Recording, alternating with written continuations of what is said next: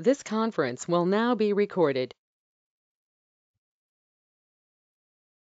Hi everyone.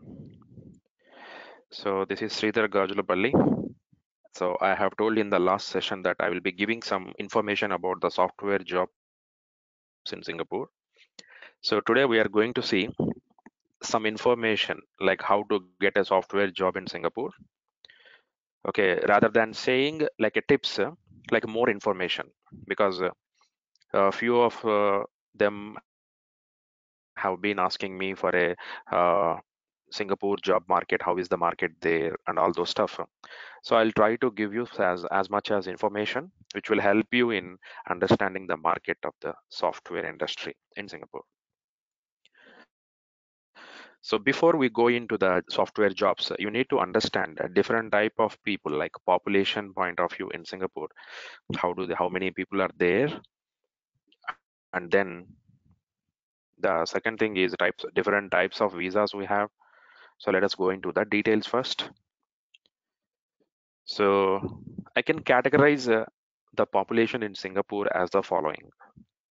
The first category is like citizens of Singapore, who are like the locals, who are considered as the locals here. And then permanent resident. The permanent residents are those people who are from other countries. If they have come to Singapore for a sufficient period of time, they have stayed like 5 years to 10 years time, and then they apply for permanent residentship and they get the permanent residentship then. It is not like the other countries. For example, if you take Canada and Australia, without going to Canada, without going to Australia, you can still apply for PR for Australia and Canada. Like you have some exam, some English exam, IELTS, and then some your qualification, all those matters as a points. But that is not possible in case of Singapore. You cannot apply for a PR without staying in Singapore. You have to stay in Singapore for a certain period of time, right? So that is that is thing. And the next one is employment pass. So this is the visa which we get most of them who are coming from foreign countries, especially from India, Malaysia, China, and Indonesia. These are the Philippines. So Singapore has a major influx of software consultants from, especially mainly from India, and then followed by Philippines. Now Philippines is giving a lot of tough competition for us from Indians perspective.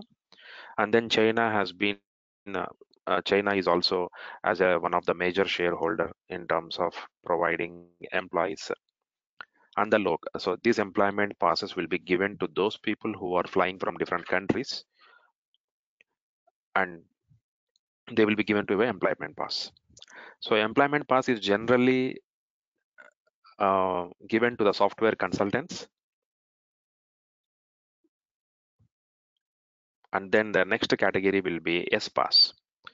S pass is like low skilled labor, like for example construction side labor workers. Most of the labor pass, and even some low lying people also, like low income salary. If you are less paid, then you will get S pass. Employment pass is like a high payment, you will get high salary you get, but for S pass you get low salary. And one more difference between employment pass and S pass is employment pass can apply for dependent passes. At the bottom you can see for spouse and children, like your wife and children can get dependent passes for if you are an employment pass holder. And then S pass, you cannot sponsor or you cannot get dependent passes. That is a single individual visa. And then work permits we have, which is for helpers and maids. Like we can bring people from different countries, like especially from India, Myanmar, Philippines, Malaysia, Indonesia. The maids and helpers come here, they get work permits. That is very still less pay when compared to S pass and employment pass. Like the minimum pay is like around 400 Singapore dollars, which is equivalent to around, in Indian rupees, it would be around 20 to 22,000 rupees per month. And the student pass, those who get admissions into the local colleges and local institutions and universities, they get student pass depending on their term. And then dependent pass, I told you, these dependent passes will be given to those who have holding employment pass here. Okay, now coming to how do we get an employment pass? So we fall under, as a software consultant, you are eligible to get employment pass in Singapore. So how can you get this employment pass in Singapore? First thing, employment pass should be applied by the respective company who is interviewing you, and that company has to apply your, suppose you are in India or whatever the country you are in, there is a requirement in Singapore. They call you, they take your interviews. Once you clear it interview, if they are keen to take it take you as an employee, they have to apply for employment pass. The local company in Singapore will apply for employment pass. If that is approved, then you can fly from the respective country into the Singapore. So without this employment pass, you cannot enter into Singapore as a employee. Otherwise, you can just enter as a visitor visa, as a tourist visa. So, but currently, because of this COVID situation, we have no visitor visas issued, and even the employment passes are also currently stopped giving to outside employees, outside people. So maybe after 6 months, the position gets normalized. So maybe then you can apply for it, or you can search for the jobs in Singapore. So we'll discuss more about that employment pass. So I hope all of you got some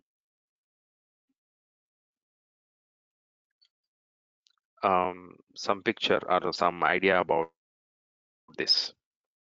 So moving on ahead, vacancies in Singapore. Okay, coming to the vacancies of Singapore, especially in software industry. Here the booming industries are telecommunications, banking sector. These are the two main booming sectors. So they are very prosperous. Banking is very high in profits, and even telecommunications in high in profits. So if you are working in banking background or a telecommunications background and related softwares, like what all softwares bank will use, what all softwares telecommunications will use, so you'll have a high probability of getting a job in Singapore. Okay, so that is what I'm saying. And other jobs are like minimal, like for example SAP is not so good in Singapore when compared to other non-SAP technologies. You have a lot of demand for banking technologies and telecommunications, but SAP is not so good. Whatever. So when a vacancy is when a vacancy comes up in any company, there is a local quota. Singapore government has decided the locals should be hired. So that is what we call as a local quota. We are not sure exactly what is the percentage of that. They have to maintain certain proportion in the company. Like in a company, out of 100, you can take like 50-50. I guess I'm not. This is not exact figure, but I'm guessing is it might be 50-50%. 50% locals and 50% for foreigners. So the locals include here citizens and PRs. So I told you PR means who has been in Singapore for many years so far, and then they attain the PR, permanent residentship. So those people. And this job, whenever a vacancy comes, that job is reserved for these locals. Only they can apply for that vacancy for 28 days. So means when a job is posted in the market, only locals like citizens and PRs only can apply for that job. Like people like holding like employment pass or S pass, are the people from outside the country who are not in Singapore, outside the Singapore, they can only apply after this period, after 28 days only. So generally, if the citizens are very less, we don't have most of the citizens from IT sector. So PRs will be a tough competition. So PRs are like you can say those who came to Singapore before 2010, they are all PRs now. After 2010, I can see very rarely the PR residentship has been given to many people. Not so many people has been given. So we have very less people after 2010. Before 2010, many people are there in it. from India, especially, who got PRs. So the people who came to Singapore before 2010, they have very high chances of getting the PR. They had got the PR already, most of them. But after that, so what I'm trying to tell is, if you are in a technology which is old enough, which is before 2010 and above old one, there will be a competition from PR side. PRs also available in Singapore. But if you are in a technology which is very new, like you take all the new technologies like big data, Hadoop, the RPA, etc., etc. And SAP also new technologies. If you talk about SAP, especially S4 HANA implementations, GRC 12 implementations, UI5, Fiori consultants, these are all new from SAP point of view.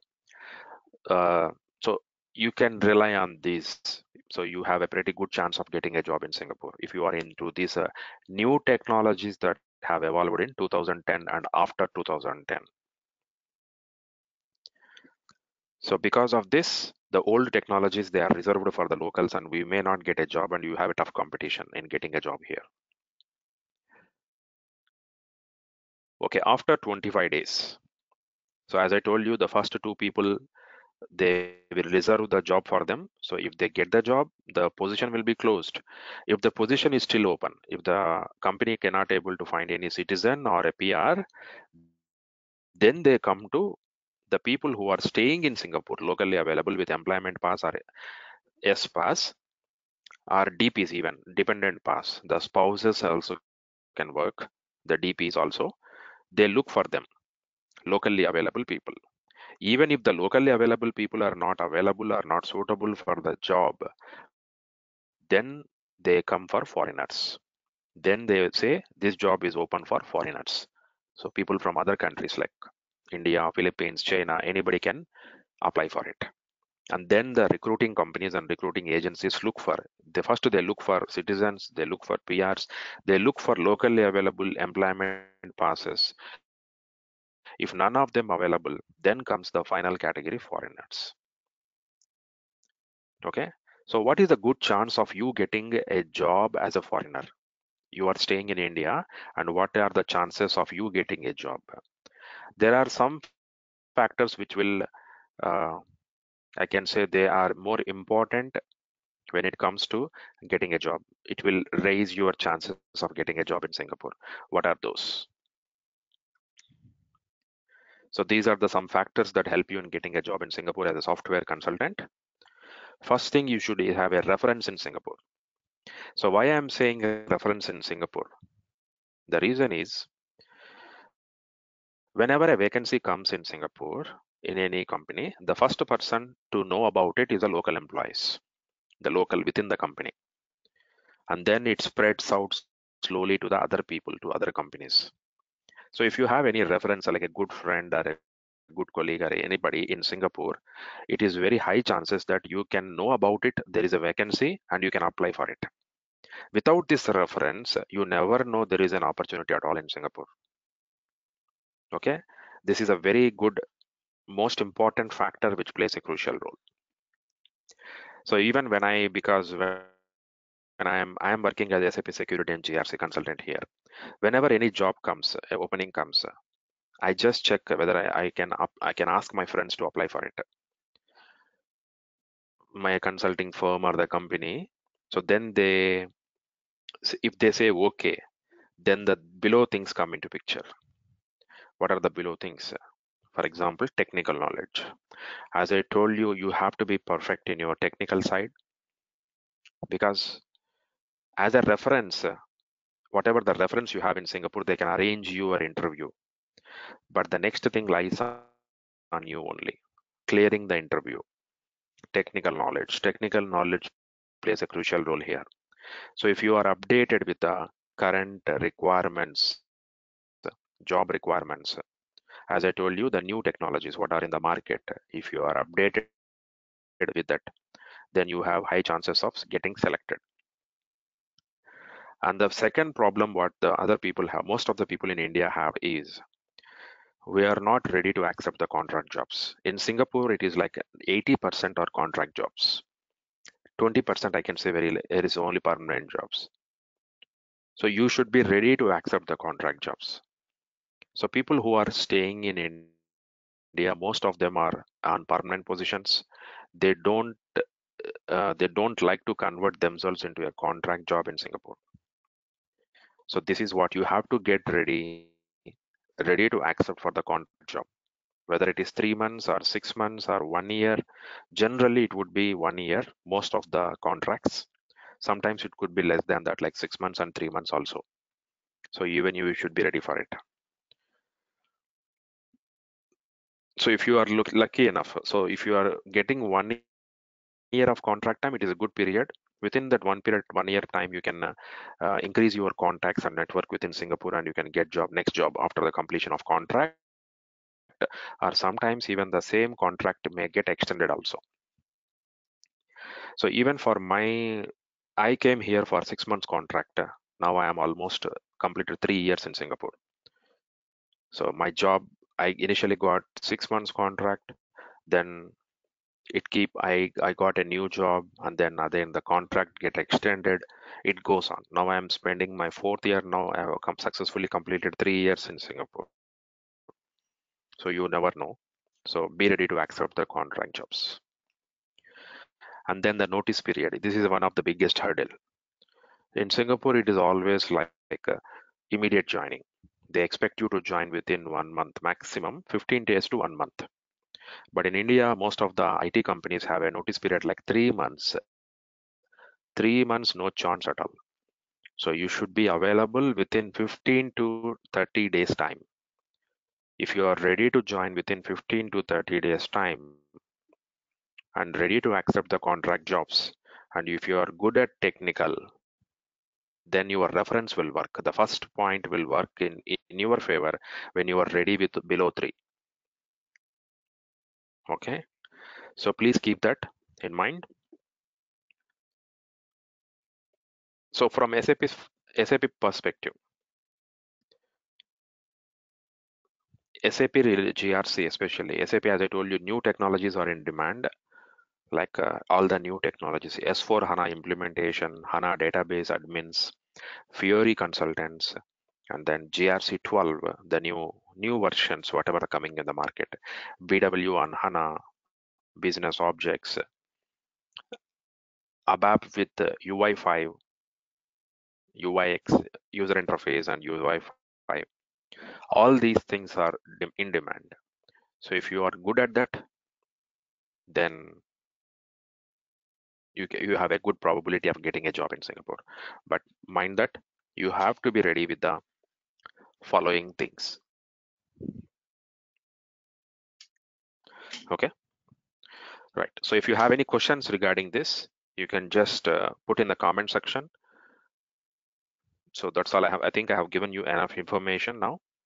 So you can go ahead and look for it. If you still have any questions, just okay, one more important thing I forgot to say. Coming to experience point of view, most of the jobs in Singapore are they look for experienced people only. They don't look for freshers. So there is no scope of getting a fresher getting a job in Singapore. There is only chance for an experienced person. The experience should be minimum 5 to 6 years of experience minimum. Okay, so if you have a good of 5 to 6 years of experience in your software industry, then you have a high probability of getting a job here. Right. So that's all about these details. So if you have any questions, please put in the comment section so that I can give you more information about that particular area. Right. Thanks everyone. See you all in next video.